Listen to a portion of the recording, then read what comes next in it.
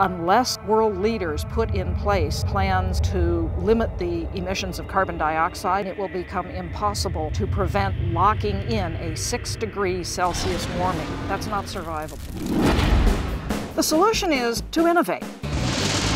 There is an expectation that car makers are going to bring solution to the emissions of CO2. Electric cars are going to be part of the future. How much does it cost per mile to run your Hummer? Oh my God. Oh my gosh, he says.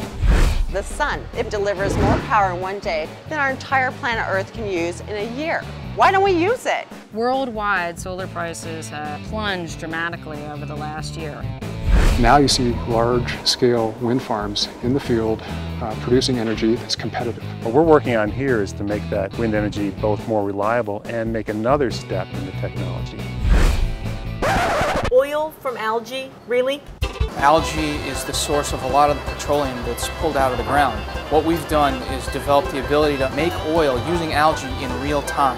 The Department of Defense clearly thinks that this is an important priority.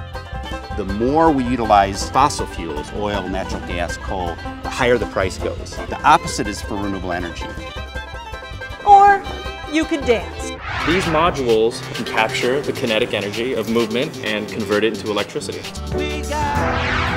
We are achieving things that people consider to be completely impossible, like flying day and night on solar power.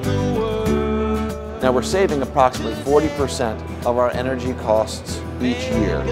Energy conservation isn't about sacrifice, it's about being smart up front. It's a better return on investment than pretty much anything else going. Once we solve the storage problem in electricity, the whole world absolutely changes. 24/7 solar. Yes. That's the dream.